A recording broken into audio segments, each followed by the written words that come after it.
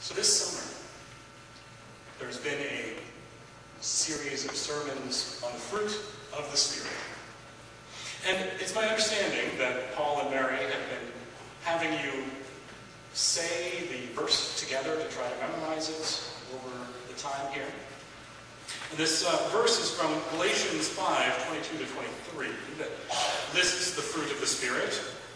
And you'll note that today, for the first time in your bulletin, it is not printed. This is your final exam. Now, it is on the front, but if you have one of the copied ones, there are some missing that didn't copy the bulletin print. So, I ask you now, can you repeat them back to me so that I know them, so that I can preach on them? I'll get you started here. For the fruit of the Spirit are these: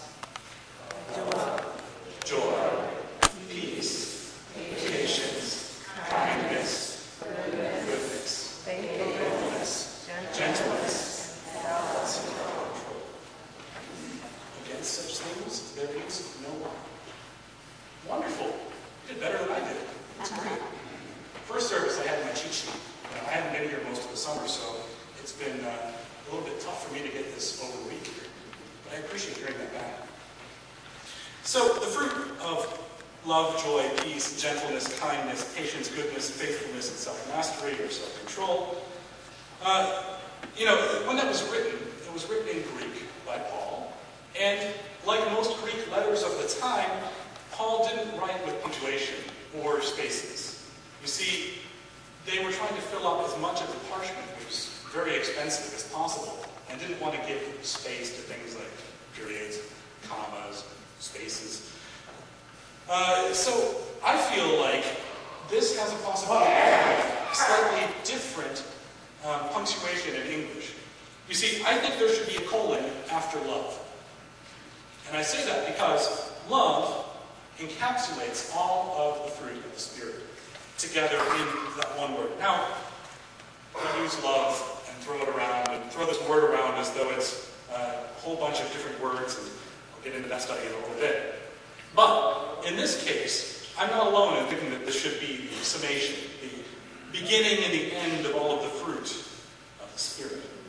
A famous Presbyterian preacher named Jonathan Edwards in the 1700s wrote, "Charity or divine love is the sum of all good principles, and therefore the fountain whence proceed all amiable and excellent actions." Now, that's a little bit old-fashioned language. Basically, he's saying that divine love, which he's also labeling as charity, we'll come back to that too, is the fountain from which all of the fruit of the Spirit come. Now, Jonathan Edwards, little funny story here, he was the first sermon, and only sermon to date, that I read in public school. He wrote a sermon called "Sinners in the Hands of an Angry God." And that sermon was one we read as American literature in my American Lit class, which I've always found fascinating. That was the one sermon we were told to read. It's actually a lot more uplifting than the title sounds. Now, earlier we sang the song "Ubi Caritas," which has charity and love. And I want to point out again that the charity in this is not the charity of, oh, here's a few dollars, go off and do your thing, I'll never see you again. But the charity that is the translation of agape, meaning divine love. And so, wherever there is divine love and human love, God is truly there. That's what that song preaches in its beautiful Taizé-style song. Now, I love the section about where Jonathan Edwards talks about the fountain of the fruit. That the fruit is so juicy in my mind that it just kind of spills out everywhere. And that image comes back in that, comes a little bit from that Isaiah passage that we heard, where God pours out God's Spirit on the thirsty earth as though it were a river flooding the dry, parched ground. Without that water, the fruit couldn't grow. And you see, the fruit, even before it's a fruit, begins as a blossom. And that blossom is something that we have control over. Okay, I'm going to go into a metaphor here. This is a little bit of a stretch, so work with me. Close your eyes. I want you to picture yourself as a stately tree, a fruit tree. Maybe it's apple, maybe it's pear, maybe it's some hybrid of both. It doesn't really matter. You are a fruit tree. You are rooted in the ground, in the soil, and all those roots tie together and are Jesus Christ, our root. Our trunks grow up strong from that, and from the top we have our branches leading out, the blossoms of the fruit that is to come, and those blossoms are there, and they are to be brought to fruit by the Spirit. Now, in order for this to happen, there's also one more figure that's involved. Walking through the orchard of all of us together is God, the tender gardener, who brings about changes and helps us to move around. Now, if we come back to ourselves here in the sanctuary, we are not trees. But like these trees, we have blossoms. And these blossoms need to be stretched towards God's hand, the gardener's hand, in order to be fertilized, to form fruit. Now, in order to do that, we don't choose to grow fruit. We choose to move the blossom. And this is a very, very, maybe nitpicky detail, but it's one that I care about. In your bulletin, there's a purple sheet, a blue sheet, a colored card sheet of some sort. And that sheet has on it a little devotion about choosing. And it says, I choose love, I choose joy, I choose peace, and all the rest of these. It's something that's a useful devotion in the morning when waking. The one thing I dislike about it, and would encourage you to change, is instead of having it say, I choose these things, because these are the fruit of the Spirit, and we can't choose them ourselves. I choose toward these things. I'm going to choose actions in my life that lead me toward these fruits existing with me. You see, God is at work, truly at work in the world, wherever we see the fruit. Whenever we see one of those fruit of the Spirit, we know that God is there. It's a reminder to us that God exists with us, walking our garden paths, our orchard together. And like a fruit, the divine love of God that grows on our wonderful orchard makes copies of itself. When you are filled to bursting with the Spirit, giving that Spirit away doesn't diminish it in yourself. Just like losing a fruit from the tree doesn't diminish the value of the other fruit of the tree. But instead, starts new seedlings, starts new orchards even, as you get to various places. So love copies itself and makes itself known through the world. God, then, is ever with us. And we are not creatures of spirit trapped in this fleshy being, but creatures of spirit and flesh intertwined. For every time we show love or see love, we know God is there with us too. It's not just us alone. Okay, I'm going to get a little bit word nerdy here for a moment, so bear with me if words aren't your thing. But I'm a big fan of etymology and where things come from. And, these translations are fun too. So, our English word love. We have lots of different meanings. There's the 10 things I hate about you that has the, well, I love my Prada bag, but something else. I don't like that usage. But that is a usage in popular culture. Greek had 4 different words that have some bearing on what we call love. Agape, eros, storge, and phileo. Agape is usually translated divine love. That's also the caritas in Latin. Eros is related to the word erotic. It means physical love. Storge is family love. There's not really a cognate for storge, I'm sorry. It doesn't really have anything in English. And it's sort of like the love between a parent and a child, or a child for a parent, that kind of hierarchical but family bond. And then phileo, which you should recognize from Philadelphia, philodendron, and some other things like that, that means brotherly or sisterly or siblingly, if there were such a word, love. All of these very specific words for very specific types of love. The thing of it is, though, agape, divine love, kind of combines them all into one. In many ways, divine love, when we tend to think of it here in church services like this one, other places, we tend to think of divine love being top-down. God loves us and just kind of pours out God's love, and then we have some God's love to share as well, and just kind of one direction.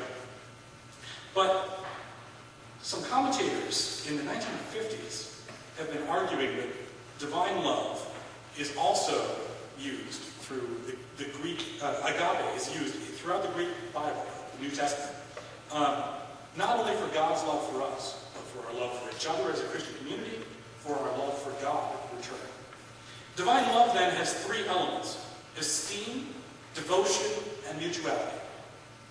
Divine love shows esteem, or the value of the other person. It says, you are important to me, and you have value of your own. It doesn't diminish someone else. Divine love shows devotion, or commitment to the other. It says, I am committed to working with you for the long haul, not just, I'm going to give you a hug and then I'll never see you again. It also shows mutuality, or the desire for love returned. When we show true divine love to each other or to God, we have a desire for God to love us back, for each other to love us back.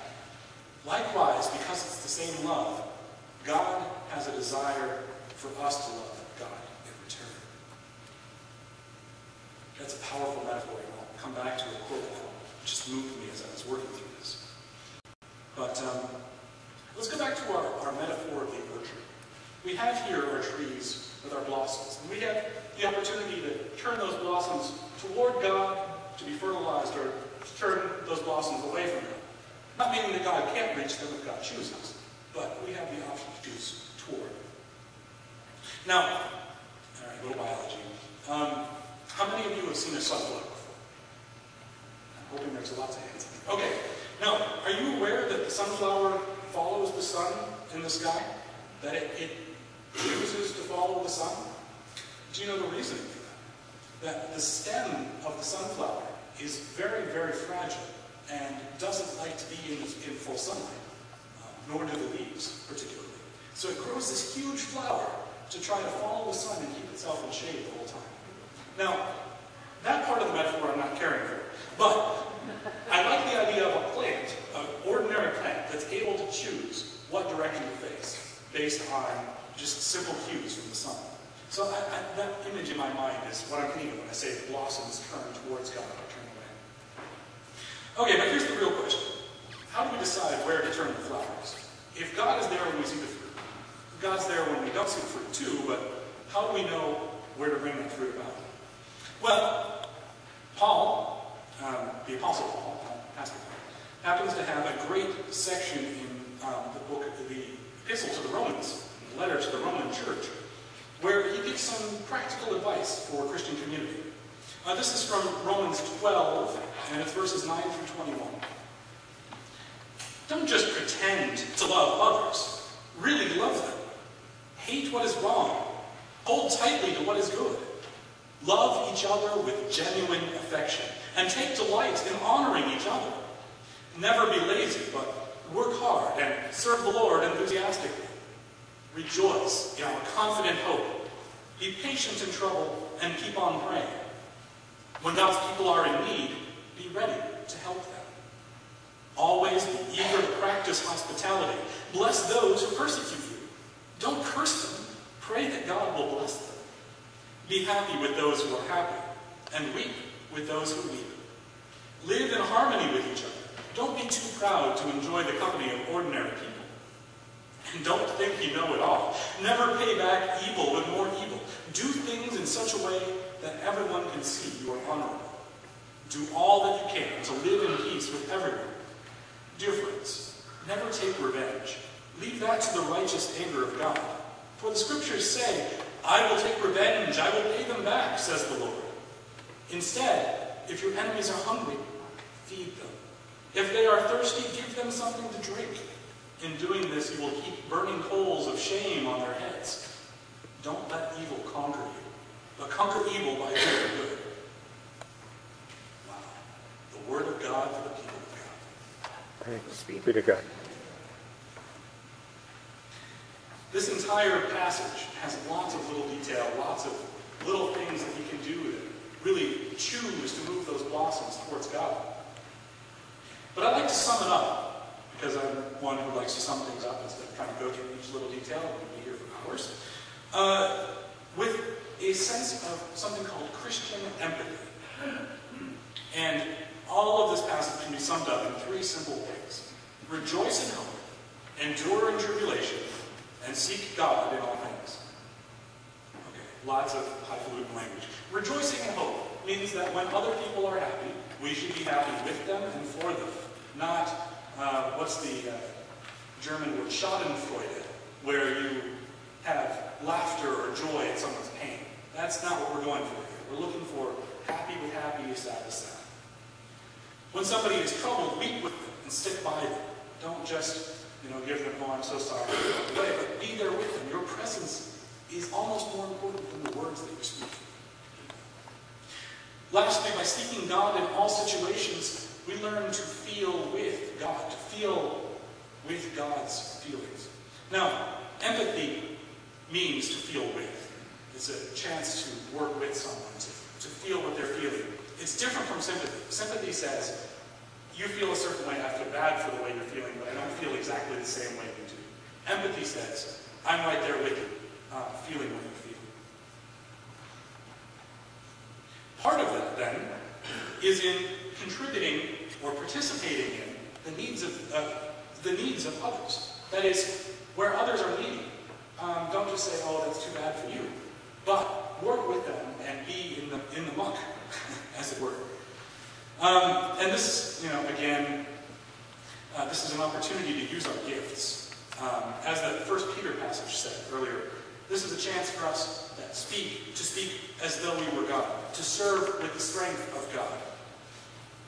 I'm going to give you a direct example of this. This summer, I was working with an organization called the Night Ministry in Chicago. And the Night Ministry was founded in '76 by one pastor who went out into Chicago and sat down with members of the homeless population and brought them coffee or just had a chat or found out what they needed and brought it to them when they came back the next time. And from this practice of just being with people and being in their environment, weeping with them, rejoicing with them when they find housing or a job, an entire ministry grew. And this ministry has gotten to the point that it runs shelters in the cities now that are available for people who need them. It brings in donations of clothing and food and medical care and all sorts of other wonderful ways of helping people. And it's not just with, oh, here's all your stuff, go pick it out, but volunteers from the community. Both volunteers from people of areas of the city that are nicer and areas of the city that aren't so nice. It's people who have gone through some of the shelters before that have come back and volunteered again, as well as people who are working on their pastoral education, like myself.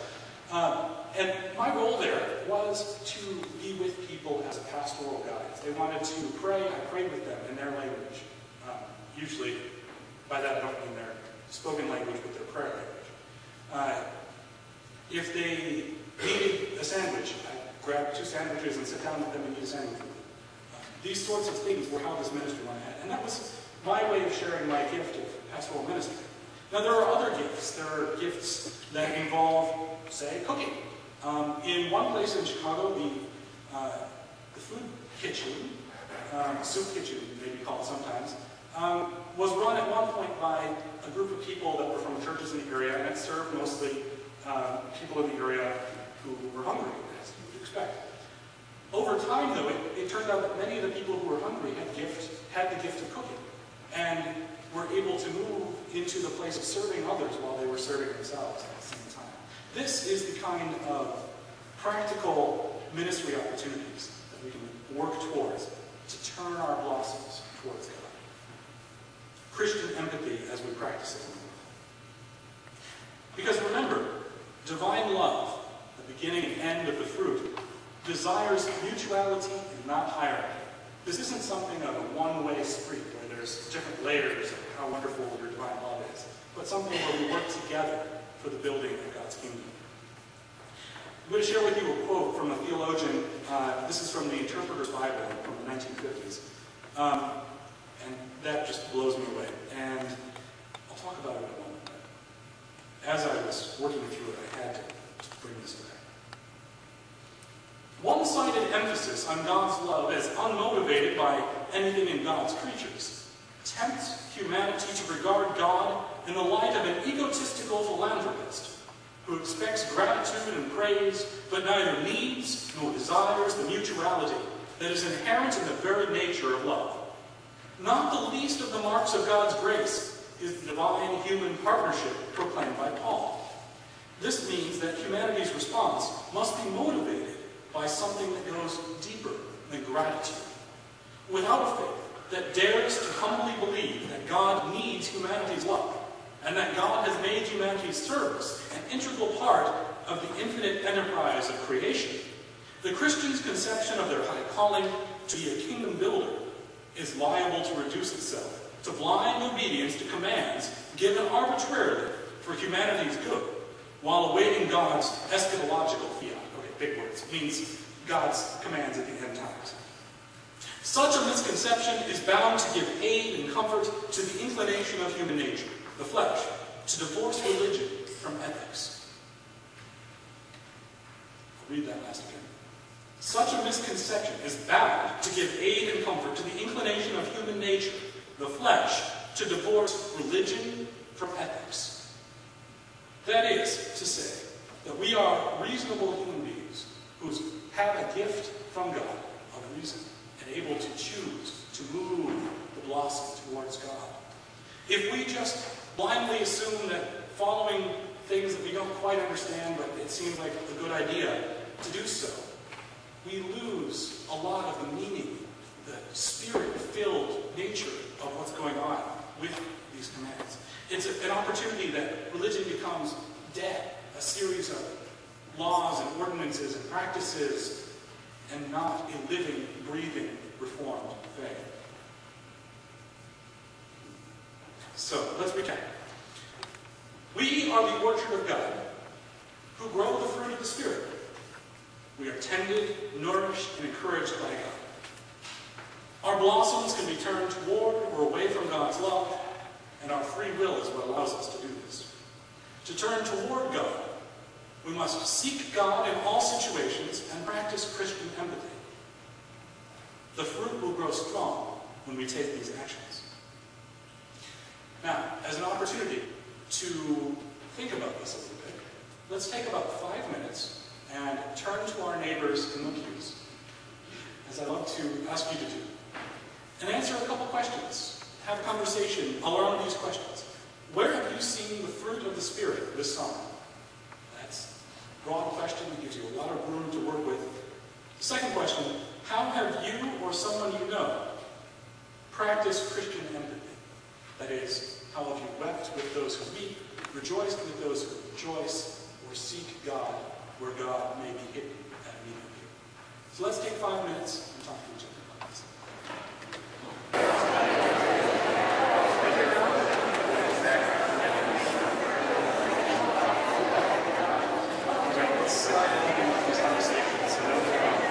Let us bow our hearts and pray.